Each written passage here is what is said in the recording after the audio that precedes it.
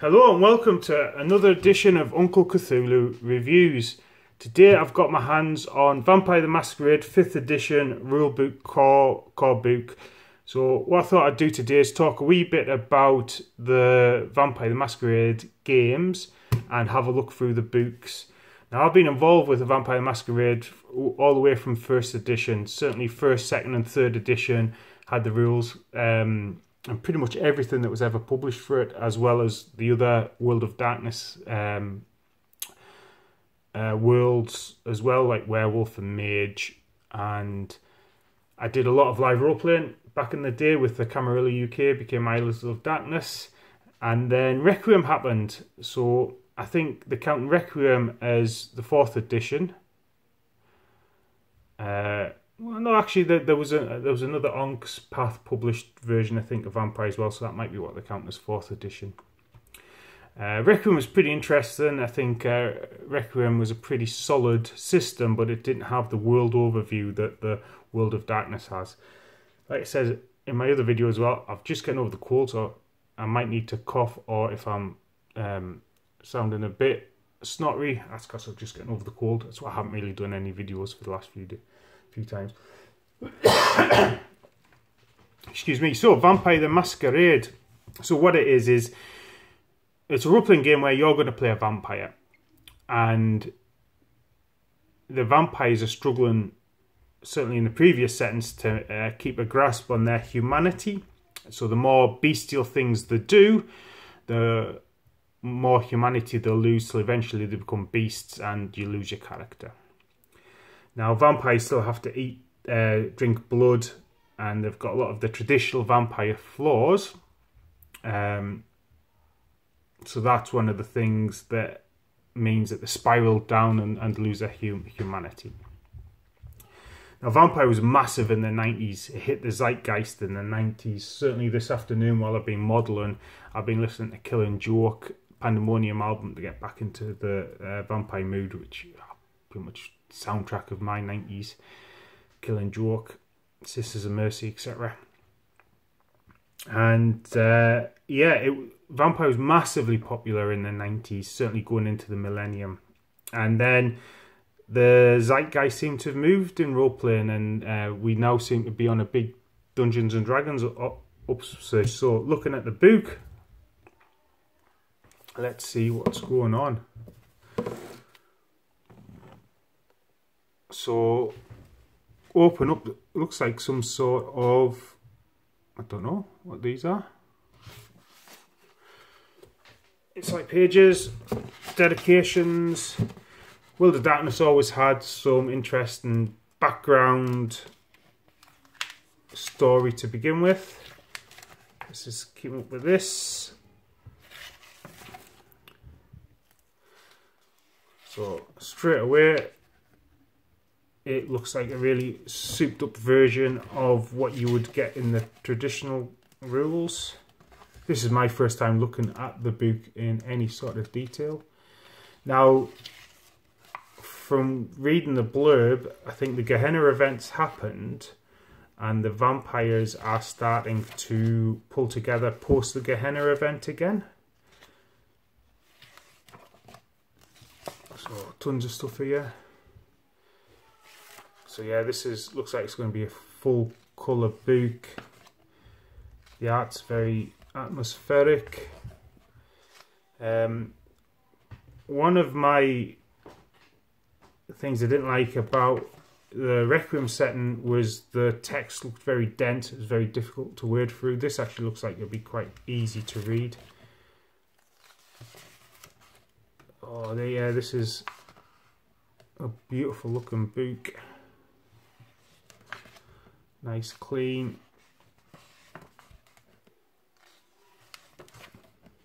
Sort of modern art which mixes photos with artwork. So we're still in the background section now, and we're up to 63 pages, and now we're talking about the clans. So in Vampire, you play a member of a clan. Every vampire's got a different bloodline, and they've got different abilities. So start off with the Bruja. Bruja are fighters generally, and they tend to be rebels and rail against the man.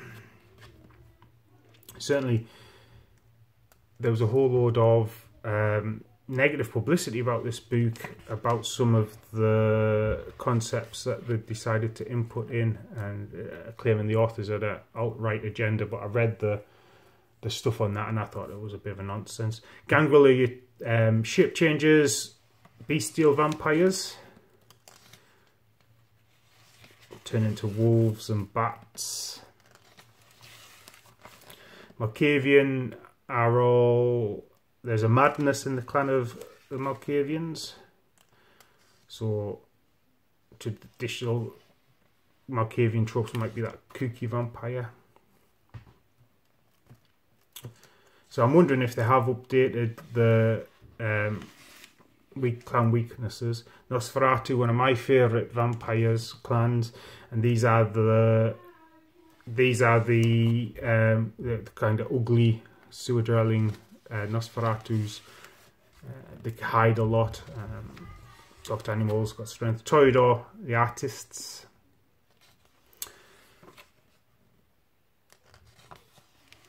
Like I say, this. I hope you're enjoying the artwork as much as me. I'll be looking forward to sitting down with this. Tremere are the occultists and magic users, usurpers and warlocks. So these clans here all form the Camarilla, which are probably the most humane organisation of vampires, and they maintain the masquerade, which try and hide vampires from mortals. And finally, Clan Ventrue, the aristocracy of the vampire world, the Blue Bloods. Caitiff are clanless. Caitiff can't really call a clan. The Thin-Blooded. So yeah, these were sort of start coming in 3rd edition, which were the sort of 13th, 14th, 15th generations, where their blood's quite thin in terms of vampiric potency. So I'm wondering if we're going to come up to the Sabbat clan. No, we've gone into the rules. So this book must just have the 7 basic clans in it. There are several independent clans. The Giovanni, the Assamites, the Setites and the Ravnos.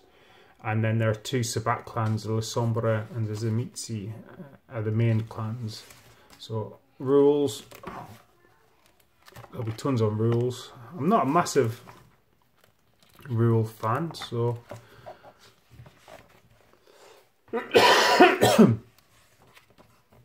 into character creation, coterie creation, that was quite interesting.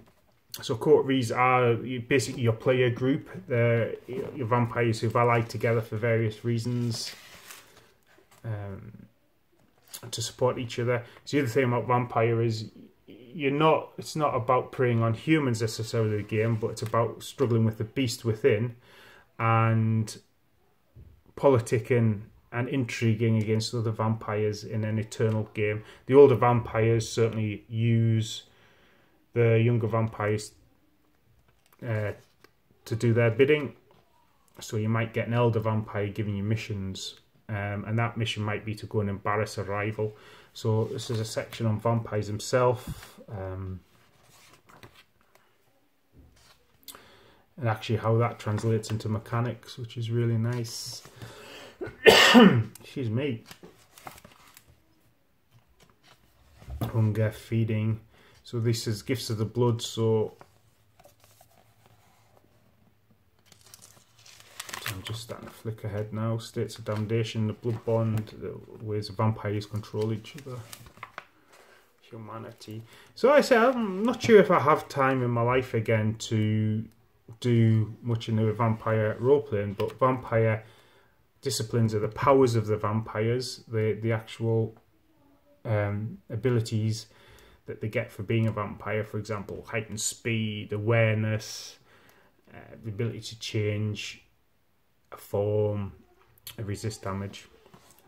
Like I said, I'm not sure if I'll have time to do any role-playing for this, but Vampire was a massive part of my life.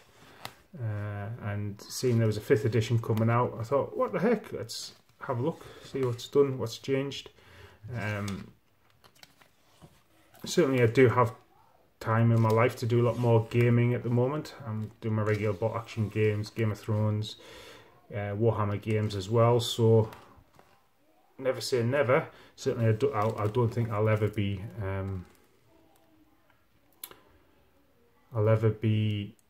going back to live action as just too much out of game politics. It totally puts me off. So yeah, advanced systems, advanced rules. Like I said, I'm just flicking through now to see if the other clans will get a mention. Cities, creating your own cities, creating your own chronicles.